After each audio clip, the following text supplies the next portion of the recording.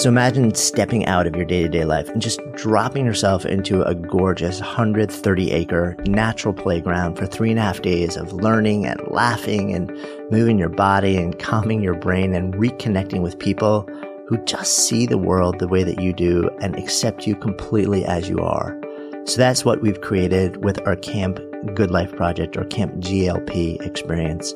We've actually brought together a lineup of really inspiring teachers, from art to entrepreneurship, from writing to meditation, pretty much everything in between. It's this beautiful way to fill your noggin with ideas to live and work better, and a really rare opportunity to create the type of friendships and stories you pretty much thought you'd left behind decades ago. It's all happening at the end of August, just about 90 minutes from New York City, and we're well on our way to selling out spots at this point. So be sure to grab your spot as soon as you can if it's interesting to you.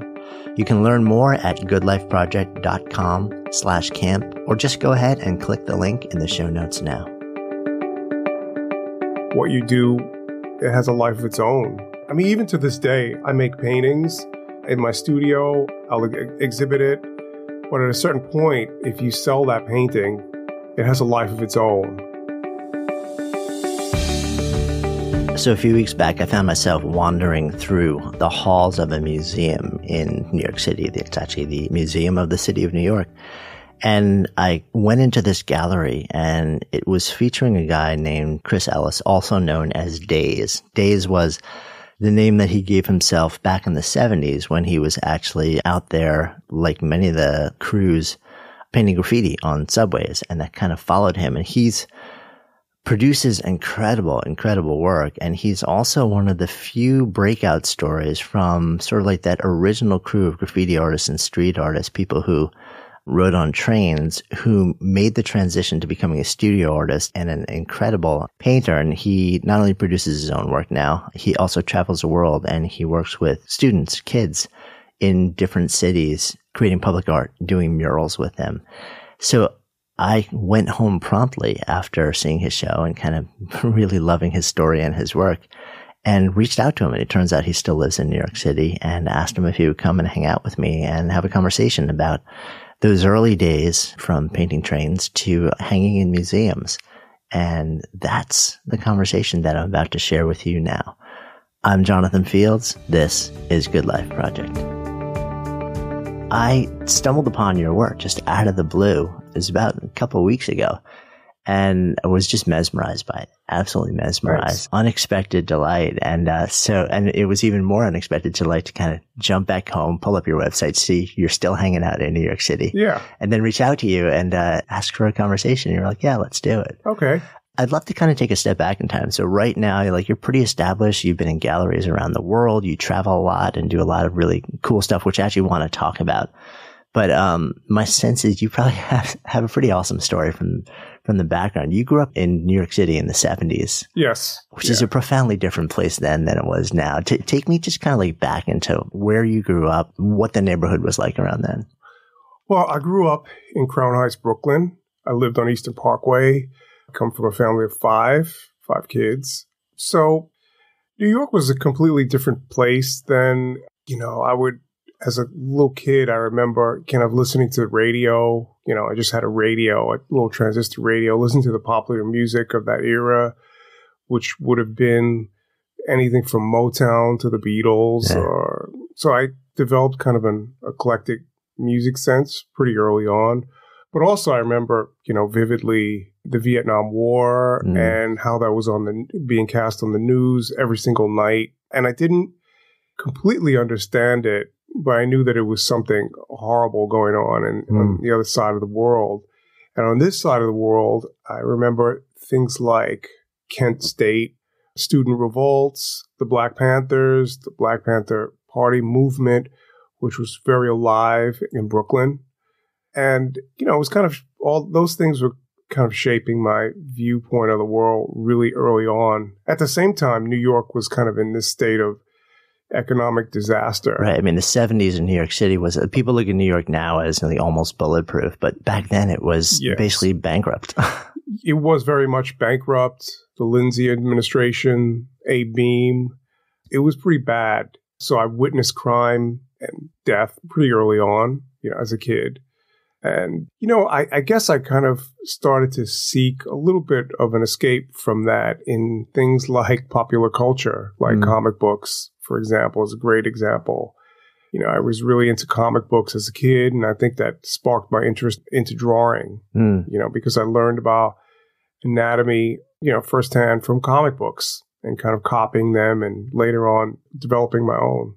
Yeah. Which were your favorite comics? I think a pivotal turning point for me was discovering Mad Magazine. Yeah, of course. And I knew a little bit about it, but I had a cousin that got me a subscription and I really loved it. I really anticipated getting Mad Magazine every month in the mail. Yeah. So that was a big deal, a huge influence on me, as well as kind of Marvel Comics and DC Comics and things of that era. But Mad Magazine was a big deal. Yeah. And it wasn't just the drawing, but Mad was, there was a political viewpoint. There was, in a very subtle way, that had a political commentary, that really spoke about the times, whether it was the 60s, 70s, and still to this day. But I also liked the satirical point of view of the movies that they covered. Yeah. It was great. Yeah. So were you brought up in a household where there was art in the house, or was that really sort of like your introduction to starting to play with that side of who you were? No, we really didn't have art hanging in the house. I think my mom had this like Renoir copy that I didn't have any idea who it was, and she told us all it was her. That's great. That was about it, as far as art in the house. But I had comic books, so that would take me to another place, and I was grateful for that. So from there, where do you start to get the bug to make this a bigger part of what you're doing? Well, as I got older, I became kind of the class artist, which was it was a cool thing, but drawing was still kind of a little bit of a sideline, but I knew I wanted to do it more. So right before high school, I started thinking about what I was going to do with my life a little bit and what direction I was going to take.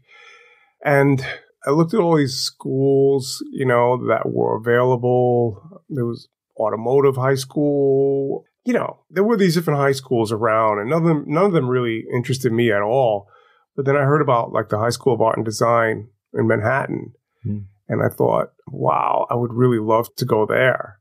So, back then I don't know how it is now, but back then you had to submit a portfolio. And really it was just kind of a drawing. Then it was like a sketch pad with different examples, and my mom helped me to prepare for that. And I submitted it and I got in. Yeah. Did your mom have any sort of a lens on, like you should do something more professional, or like the arts are good? I think like a lot of parents, they don't really understand how you're going to make a living from that. Yeah. And so, to this day, that's a struggle for so many people. Yeah. So I wasn't really the best student, even though I really loved reading. I wasn't the best student for whatever reason. But I really liked art and I wanted to pursue that. At the same time, I was kind of discovering the subways and that whole culture as an outsider. Yeah. Completely as an observer. So, take me deeper into that, because especially and it's funny, and I think I shared with you when I reached out to you, I had grown up just outside of the city and being a similar age. I remember coming in and seeing, every subway car was just at one point, it felt like it was just wall to wall graffiti. But I knew nothing of the culture and the different boroughs and the rivalries stuff. Take me a little bit into what was actually going on and the culture around this. Well, about 1973, 1974, I started noticing it, first on a neighborhood level and then on the subways, because I would take the subway every day back and forth from school. But I didn't really, because gang culture was still so prevalent in New York, I thought somehow it was associated with that because gangs did mark off their territory with graffiti. So I kind of, in the beginning, I kind of thought it had something to do with that. But there was a point when I realized I started to see, more elaborate kind of representations of names. And I realized that it had to be more than that. That it wasn't a group thing, that it was singular. And there was a particular piece that I saw by an artist named Blade. and it was kind of laid up in the station. And it was a piece that had his name written, and he had these kind of dancing girls kind of going across the car.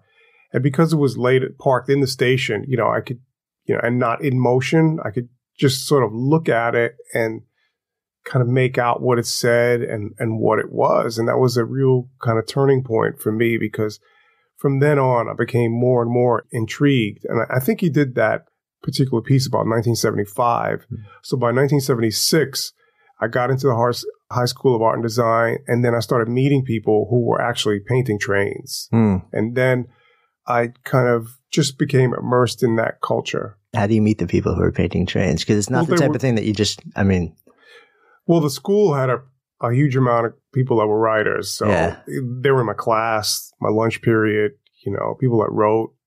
People were sketching their names out in books. It was real easy. You couldn't not meet somebody that did that. Yeah. And just for those listening, when we're talking about writing, we're not talking about, I'm writing a novel. That writing is what we called, like writing your name in graffiti back then. And I guess you still do, right? Yeah. Writers. Right. Take me more into the culture, because it also seems like it got pretty fragmented. Just as you said, this was a time in New York City where there were some major gangs and major gang rivalries. Yeah. So this was a time in New York where there's a lot of violence on the streets. There are a lot of gangs who are driven by territory and by, whatever business they were running to drive it.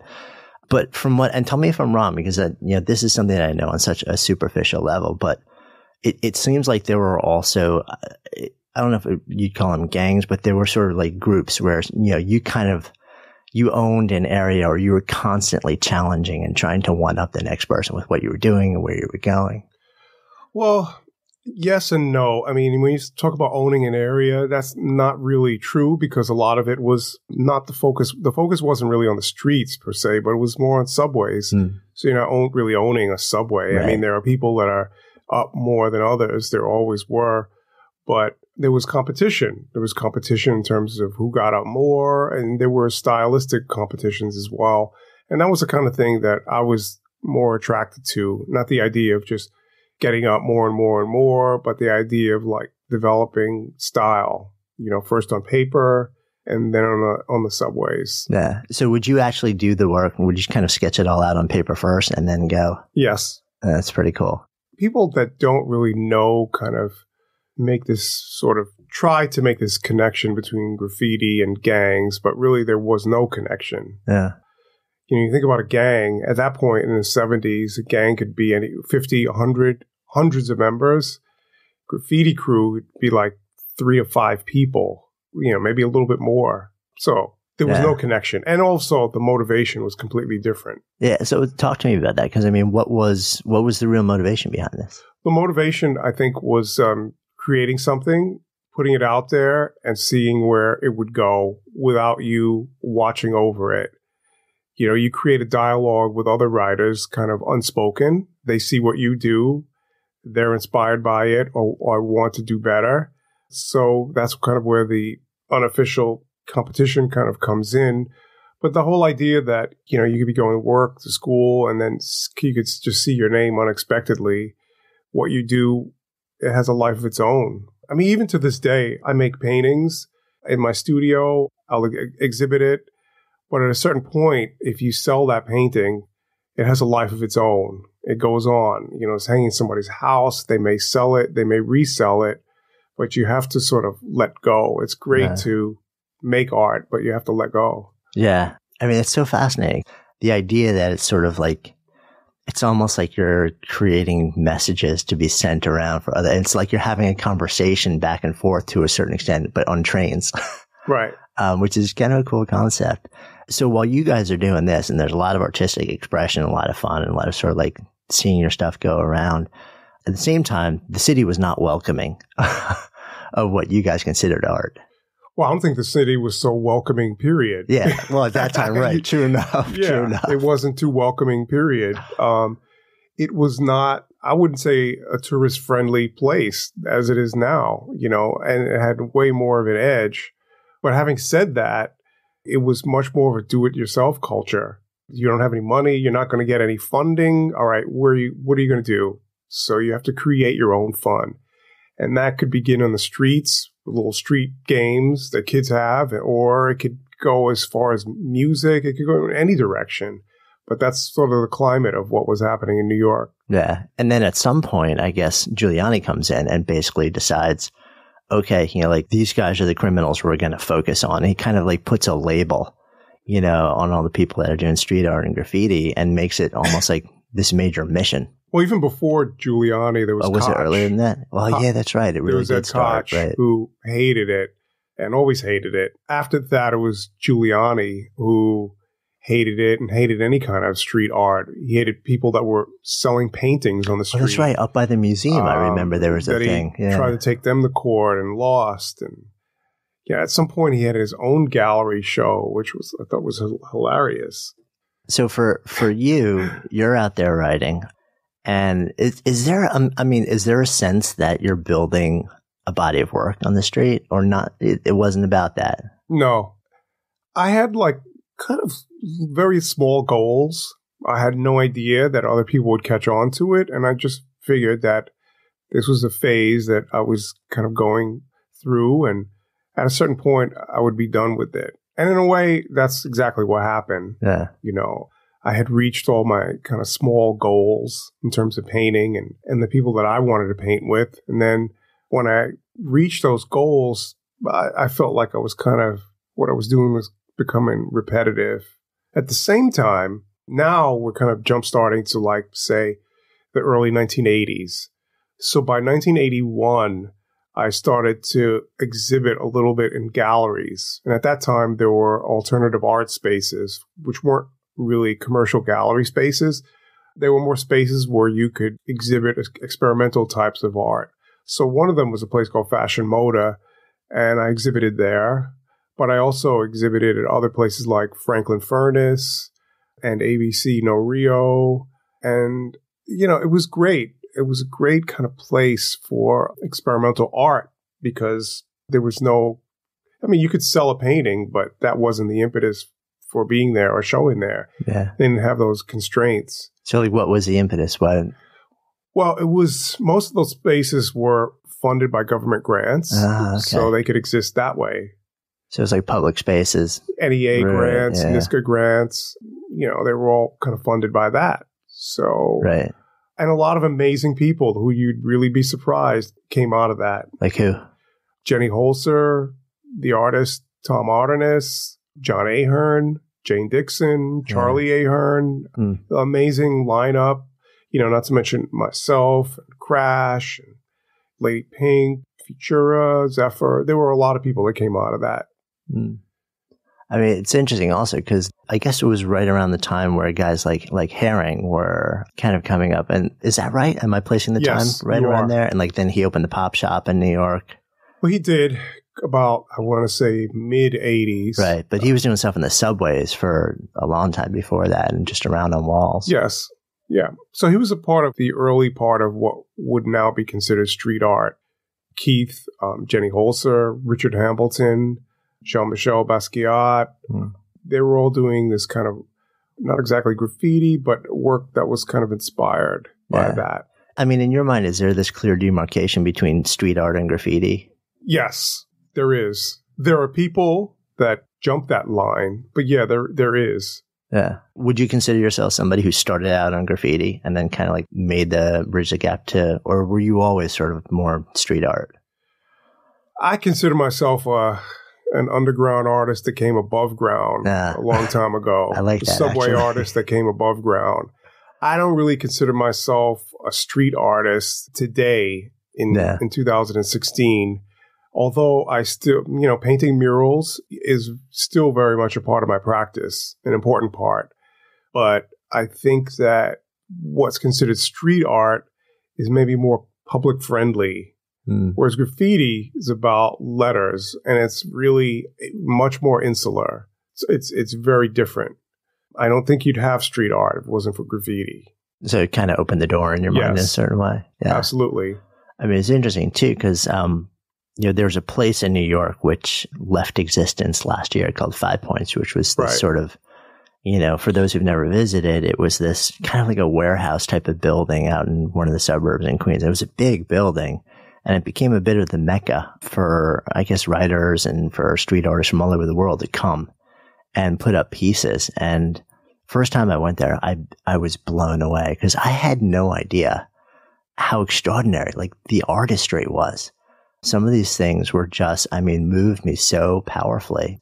I remember there was one piece, and a guy named Mears One was his name. He kind of curated that for a better part of a decade or so, and and he was one of the artists too.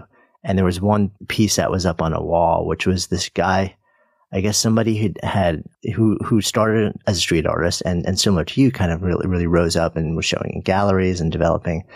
And his style was like massive, oversized pointillism.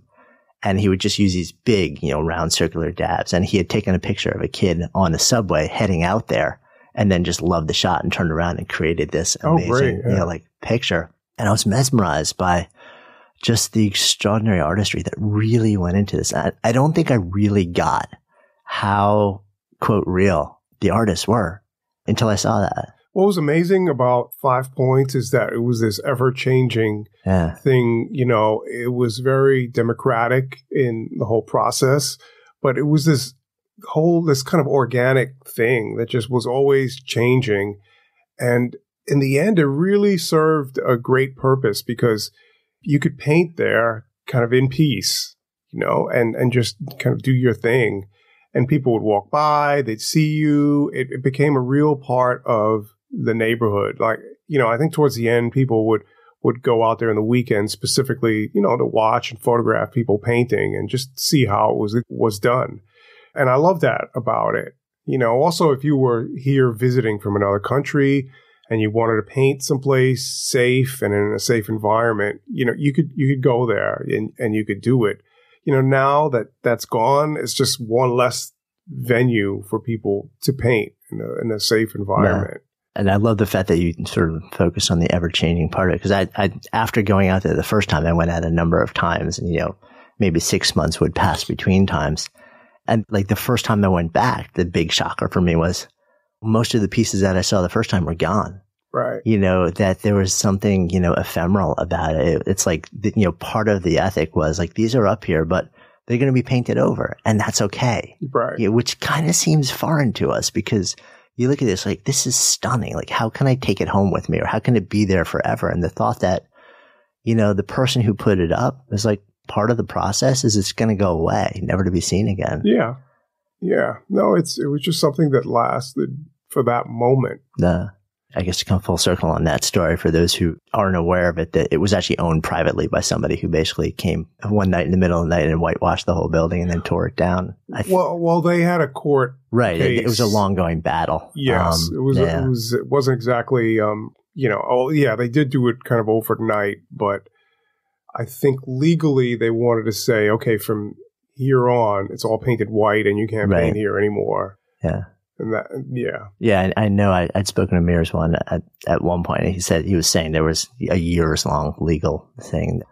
But in any event, that was my real first exposure to the fact that, wow, there's stunning stuff that's coming out of this culture. And it wasn't just people who were tagging and just sort of like doing things. So when you start to make the transition from working in the street to the public art places, in your mind, is this a career that you're building, or are you just kind of rolling with where your heart's taking you?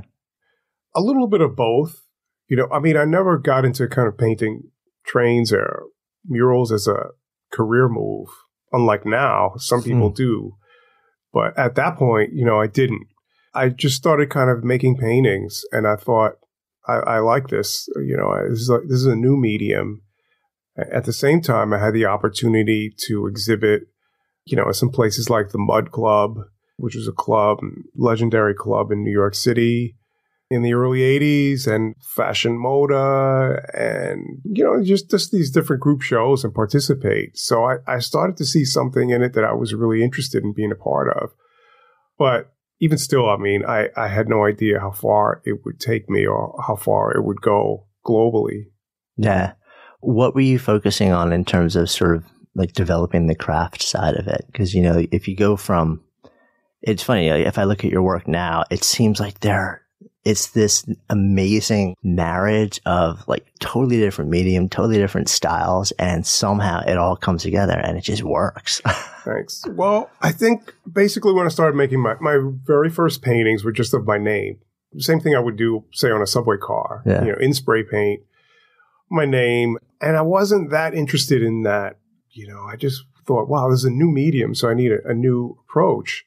If there's one thing I think I got known for on the trains is I would always kind of draw my own characters, not to draw already existing characters, but to create my own. Mm. So I started doing that kind of on canvas. I started making character-based work that was representational of the neighborhood and different things that I saw. And I thought, wow, that's really interesting. That's where I want to go with this. Yeah. So early on, I was doing this character-based representational work in spray paint on canvas, but I also used acrylic paint for small-scale things. Yeah, and I just kept doing it. Yeah. Did you work sort of with others or solo, or because I know in the studio? Yeah. Well, I shared a studio with Crash. I still do for a long time. And, every so often we would collaborate. I've collaborated with some other people, but normally it was a real singular process. Yeah. And for those unaware, who's Crash? Crash is another artist that's also pretty well known. Yeah. And I guess we should also, just skating by, like Chris Elliott, but your name, you go by Daze. Yeah. Where's that come from? I just made it up. Yeah. Yeah. That's it. There's no crazy backstory. It's just that sounds cool. Yeah. That's cool. So at some point you start to really get traction and you're showing up in galleries. You're doing all sorts of other cool things and you show up in collections also. But like you said, it seems like public spaces is still a big part of you. Well, at that point, it wasn't just galleries, but it was also films and books. Like there was Henry Chalfant and Martha Cooper's book, Subway Art, which made people aware of what was going on in New York, around the world, and around the country. And then at the same time, Charlie Ahern and Fab Five Freddy's film Wild Style, which sought to kind of portray the culture of hip-hop in New York City. Yeah. That was also this thing that went global. It was huge. And then from there, Henry Chalfant and Tony Silvers made a documentary, which is still to this day just amazing, called Style Wars. Mm. And those three things initially kind of brought attention around the world. They were distributed, they were shown. From what I understand, Wild Style was shown on TV in Europe. Even though there was no kind of distribution deal, it was still shown on TV.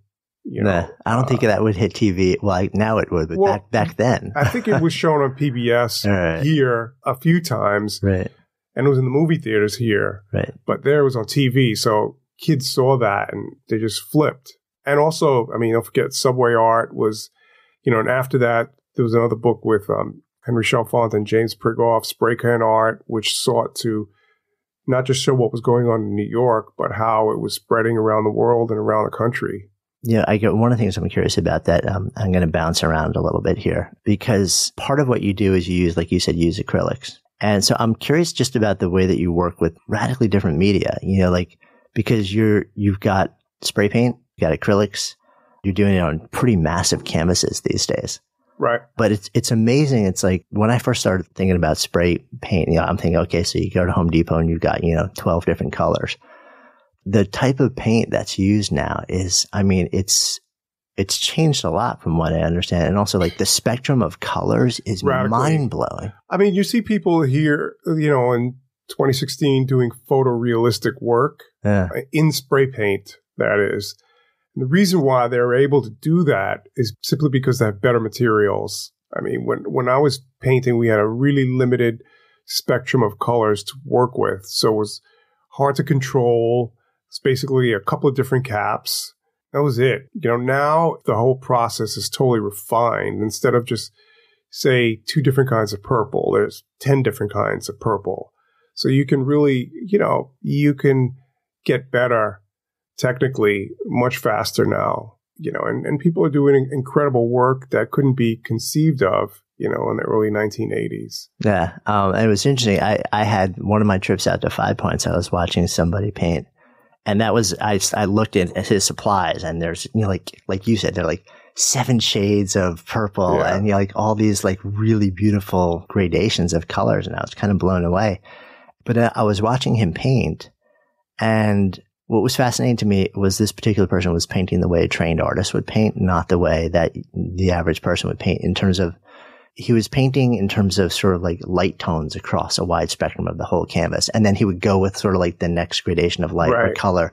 So like he knew exactly where he was going. But, somebody who was never exposed to the way that a lot of artists work that way had no clue until almost towards the end, when it all just started to come together. It was kind of mesmerizing to watch that. Yeah. I think in terms of my own process, it's very layered as well. Yeah, I mean, my typical painting is not just spray paint. It's spray paint, oil, and acrylic. Typical painting, no matter what the scale now. And originally, for many years, I'd do a spray painting that was on a large scale because it was easier to work with. But when it came to doing something on a smaller scale, was unable to get the same effect. So I would pretty much make the whole painting in acrylic. Right. But now the paint has gotten better. My technique has gotten more refined. And years later, I'm still working. Now it's sort of this marriage of all these different things together.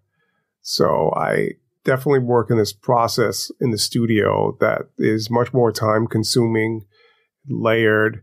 But yet, it has like passages that I'd say are very spontaneous, and then other passages that are very detailed, and you can tell, kind of took a long time to make. Yeah, no doubt. Do you even have a typical day in the studio? No, no. I pattern my life. No, I'm not having a typical day ever. Yeah. I try not to anyway. Take me deeper into that. Why do you try not to? If I wanted to have a typical day, I'd be in an office, or I'd have a job like that. I've had jobs, but I've pretty much made my living as an artist for decades now, for better or worse. Some days, say, I may spend the whole day working on studies for something I'd like to do. The next day, I'm going in the studio and I'm probably working on several paintings simultaneously. So in that way, it changes. I'll work on one painting one day. The next day, while that other painting's drying, I'll do something else, and so on and so forth. Some days are just about, say, researching things. So it changes. One of the awesome things about the work that I saw, the show that I saw of yours at the Museum of the City of New York, is it was set up around the room in kind of date order. Yes. So it spanned a few decades. And so it was amazing to see the evolution of your style, the evolution of the medium that you were working with, but also the subject matter. I mean, in the early days, it was like a lot of the work that you were doing was almost like a snapshot of everyday life. Right. Whereas for the last, looks like 2, 3, 4 years, the content is much more complex and overlapping of all sorts of different things. Well, the show at the Museum of the City of New York is not really meant to be a retrospective. It's more like a testament to my love affair with New York City as subject matter. So, the earliest things in the show are directly from the museum's collection, right? Kind of showing where I began. Then after that, it's mid-1990s, and it's my Coney Island paintings. And it was the first real series that I took on as a series, subject matter to explore. After that, it's Times Square, Staten Island Ferry. And as you said, some of the paintings are kind of like snapshots of everyday life. And in that way, I was thinking about Edward Hopper. I look at Edward Hopper and I look at Reginald Marsh as two painters that are very different, but whose careers at some point overlapped. Reginald Marsh was really amazing for kind of capturing New York City in the 1930s and 40s. What it was like on the Bowery, the burlesque houses, Coney Island. He was capturing, but I feel that his work doesn't really transcend that moment the way Edward Hopper's paintings do. And his paintings to me are more about he's capturing this mood that people can look at decades later and they can kind of still feel this particular mood. And in some of my work, I'm striving for that as well, kind of creating a mood. That's a fascination of mine is, what's and it's going to be different for every person who creates. And I'm sure it evolves over time too, but like what's really driving the work that you're doing at any given moment in time? Is it about just a deep need for personal expression? Is it about wanting to create something in someone else? And it's really, how do you balance those two? Well, I mean, it's a lot of both. I mean, I don't really think about, who's going to be looking at this afterward very much. It's more like the work that I create, particularly now in the studio, each piece, I try to put as much into it as I can, and I strive for it to be successful no matter what the scale, whether it's a study or whether it's a large-scale painting. And a lot of it is about creating a certain mood, and that mood can change. Like some of the paintings are like looking at reflections in the glass. You'll see all these different layers that kind of come through simultaneously. And I like that. I also like it when people kind of have their own interpretations of the paintings too, and it's not so literal, like, okay, that's a painting of a police car or whatever, or a building. It's more than that. It's a scene. Yeah. It's a story. Some of the paintings do have this narrative. Yeah. I mean, it's funny. I get these flashes of art school teachers, like telling the students in a class, this is what the artist was trying to convey, and this is the story they were trying to tell. I wonder if sometimes we think that we're we know exactly what was in the artist's head, like during this moment in time. Yeah, it's funny. In particular, I'll read, when you look at auction catalogs, if there's like a multi-million-dollar painting there, they'll always have this sort of story kind of explaining this painting. And I'm thinking, who writes this stuff? I mean, some of it is so, it's all well written, but it's so far off left field. It's really amazing. I mean, especially like somebody like Basquiat, who I knew and, saw create a lot of these hugely successful works and know what was going on behind the scenes. I'm reading this thing going, no way was it like that. Or did he have that in mind at all? Amazing. Yeah. I think it's just, we love to place ourselves in the minds of the creator and feel like in some way we know what they were thinking. Or experience or trying to say. But I love your lens on the fact that, that you love to also create and let people just kind of derive their own story from it. Yeah, that's fine. That's fine. Which also kind of goes along with your early ethic of you're putting the work out there and you have to let it go. Right. I've always had a really great work ethic. I was reading about, say, Lucian Freud or Francis Bacon. Both of those artists had incredible work ethics. Whatever was going on in their personal life, they always got up and they always painted, whether they had inspiration or not. They weren't waiting around, and it kind of their inspiration came as they worked. And I'm the same way. The more I work, the more inspiration kind of comes and the more ideas come. When I stop working, that's when, I'm just sort of like in limbo. It's better to pick it up and kind of get moving. I mean, talk to me more about what you think happens when you stop working and you go to that place you described as limbo. What's actually... Well, it becomes really frustrating, I think, because you have this sort of built up energy and you want to do something. So it's better just to kind of go into the studio and start to get busy. Part of what you also do is you travel around the world, and it seems like you have a certain affinity for working with kids. Right. Tell me a little bit about that and how that arose and what you're doing with it. Well, I didn't really have great experiences in school.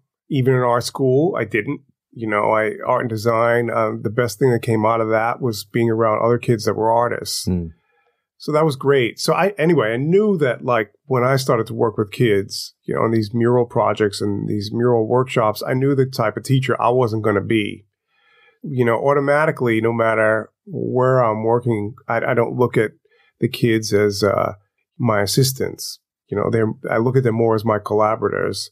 And I look at their drawings or I talk to them and we have discussions before we start to actually work and try to figure out, what they're interested in, where their head is at.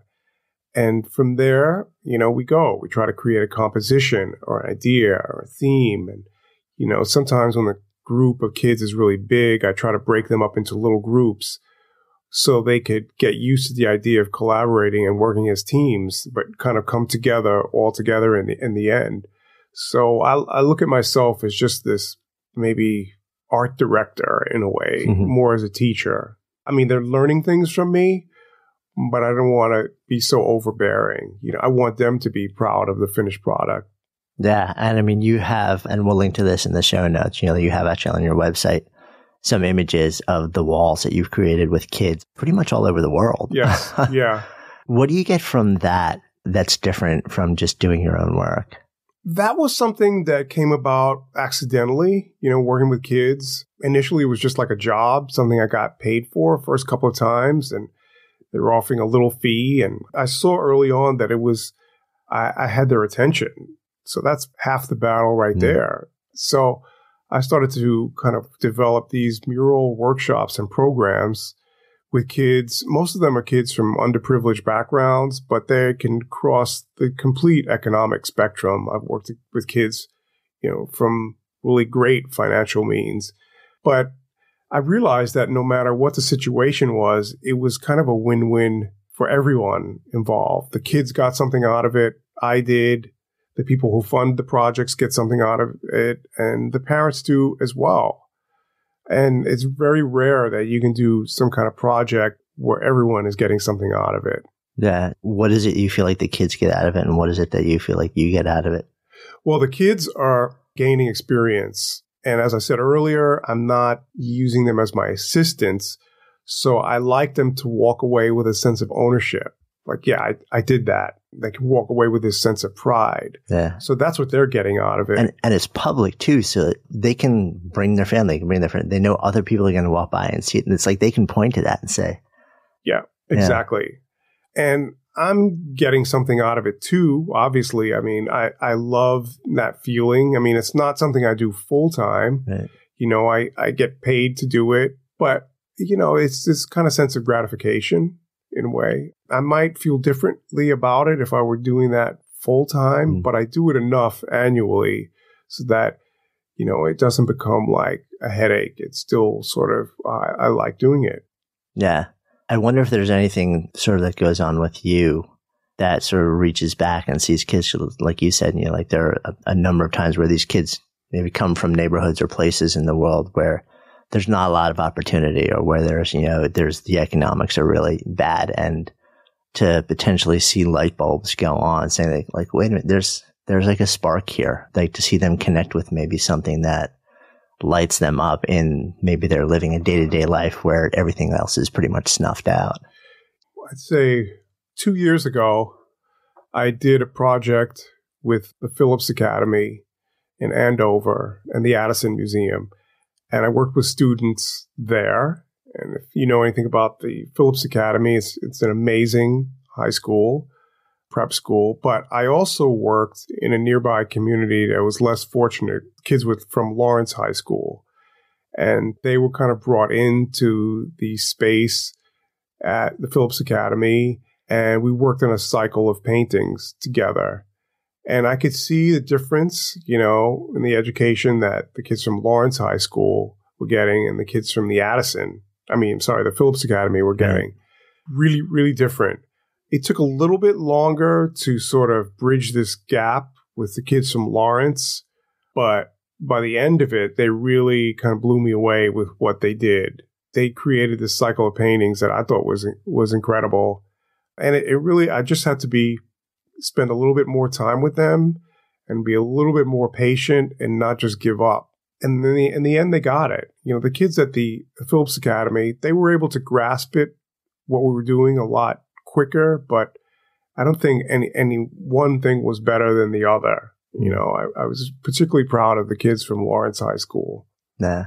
I mean, it's interesting because we're in a time now where in sort of the educational system in the U.S., there's all such a change going on. People are grappling with a lot of trying to figure out how to actually make it work. But one of the things that's happened over the last generation, really, like when I went to school, I'm guessing probably when you went to school too, I remember, when I was young, we had art class. It was just everybody, had art class. We had a big giant art room and there was stuff all over the place. And I still remember the smell of walking into that room. It was like heaven, great.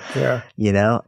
And it seems like more and more, it's like almost with each passing year, especially in public schools, like one of the first things to go are music and art. So kids just they're not getting exposure to it the way you and I did.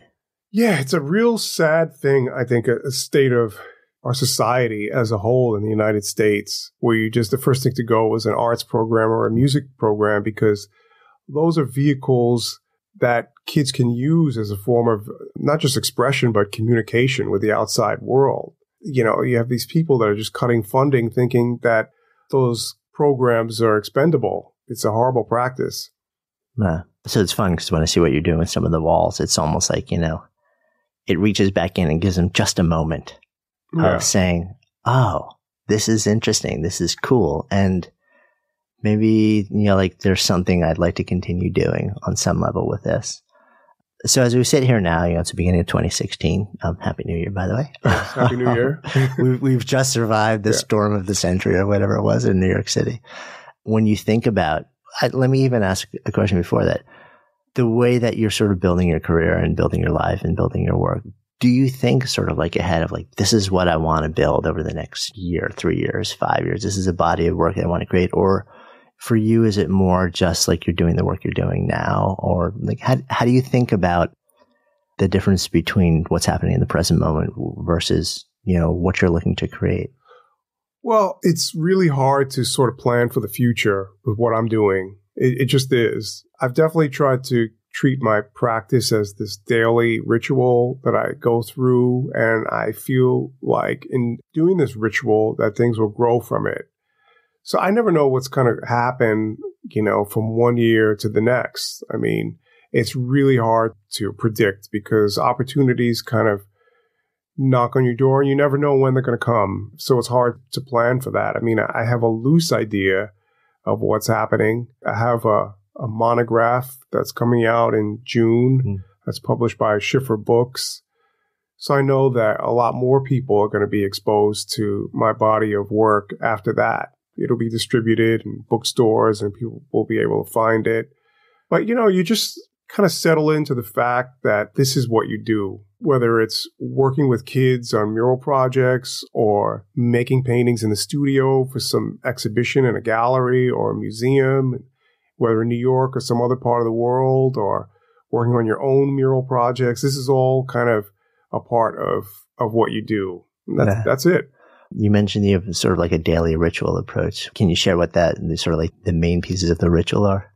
Well, I mean, I get up, really like stuff that's not that interesting. I'd be like office work, answering emails and blah, blah, blah. I mean, that stuff is just really not that interesting, or applying for something or, whatever.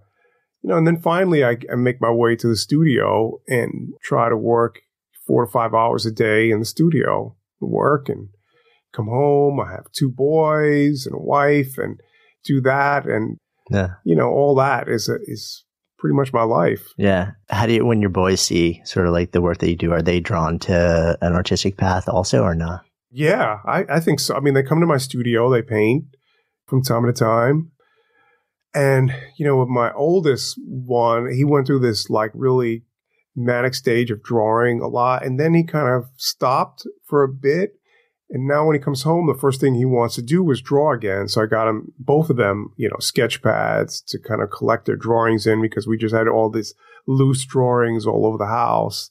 And he really loves doing that. So I encourage it. Yeah. I mean, it's interesting always because you're kind of on the one hand, you're like, that's cool. You like it. And on the other hand too, I don't know how old your sons are, but like kids reach a certain age where you don't want to tell them that's really good. You should do more of it, because like then they're going to not do it because they feel like they're being told what to do. So I think as a parent, it's really interesting to figure out the best way to encourage it. I wonder if in the end, the best way is just like to do your work and just let them see you doing your work. Yeah, it's both. I mean, they like watching me or even looking at a painting that I completed. But I think the best thing, for me is just to be encouraging, but also to expose them to as much as I can. Art or music. I mean, I think that's really important. So we go to museums and we go to some galleries. And I talk to them about it when I'm in the museum, about colors or, different things. And they enjoy it, or they enjoy kind of talking about it at times too. Yeah, that's very cool. I want to kind of come full circle here. It's so much fun to have, a few weeks ago, walked into a museum in New York, seen this body of work that I was blown away by. And then just be hanging out with you today. Cool. And, getting to know you a little bit as a person, knowing your backstory and sort of your approach to work. So the name of this is A Good Life Project. So if I offer that phrase out to you, to live a good life, what bubbles up for you? To live a good life, you have to have interest. Interest can take you real far and can help you transcend difficulty. So having interest in life is really important. It helps you to have a complete life. Cool. Thank you. Thank you. Hey, thanks so much for listening. We love sharing real, unscripted conversations and ideas that matter. And if you enjoy that too, and if you enjoy what we're up to, I'd be so grateful if you would take just a few seconds and rate and review the podcast. It really helps us get the word out. You can actually do that now right from the podcast app on your phone. If you have an iPhone, you just click on the reviews tab and take a few seconds and jam over there.